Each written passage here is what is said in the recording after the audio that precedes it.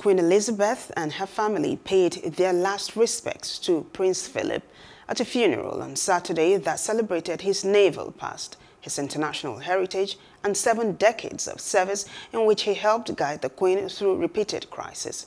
Elizabeth, dressed in black and in a white-trimmed black mask, stood alone as her husband of 73 years was lowered into the royal vault in a service attended by senior royals including heir Prince Charles and his sons, Princes William and Harry. Queen Elizabeth and her family paid their last respects to Prince Philip at his funeral in Windsor on Saturday.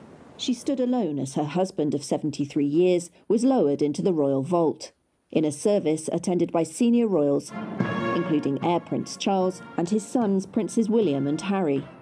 Elizabeth and her children, grandchildren and a select group of others, just 30 mourners in total, had to be socially distanced at the toned-down service. Archbishop of Canterbury Justin Welby prayed for Philip and praised him for his faith and loyalty, sense of duty and integrity. Philip, the Duke of Edinburgh, died aged 99 on April the 9th. The Queen once called him her strength and stay. The nation observed a minute's silence in brilliant sunshine. Then Harry and William took up their places on opposite sides of the chapel in Windsor Castle. Elizabeth has been widowed just as she grapples with one of the gravest crises to hit the royal family in decades. Much media attention will focus on the royals' behaviour towards Harry, who quit royal duties last year and was making his first public appearance since an explosive interview with Oprah Winfrey last month.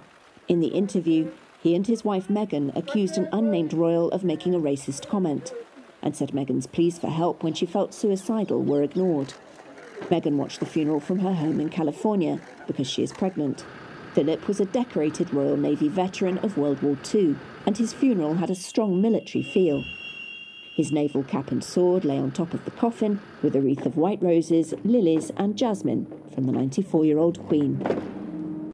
Hello, hope you enjoyed the news. Please do subscribe to our YouTube channel and don't forget to hit the notification button so you get notified about fresh news updates.